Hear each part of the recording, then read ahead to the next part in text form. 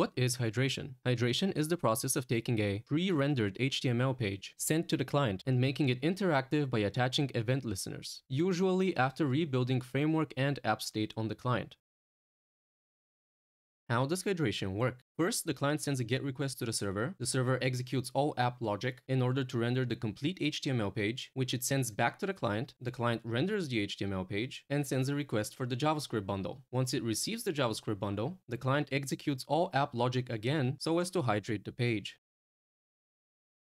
What are the pros and cons of hydration? Pros: enable interactive client-side apps rendered on the server. Quick first paint and first contentful paint. Cons: execute all app logic twice, once on the server and once on the client. Uncanny valley: fast first contentful paint but slow time to interactive. Page looks ready but isn't. JavaScript bundle bigger than with just client-side rendering, as now it needs to do both hydration and client-side rendering.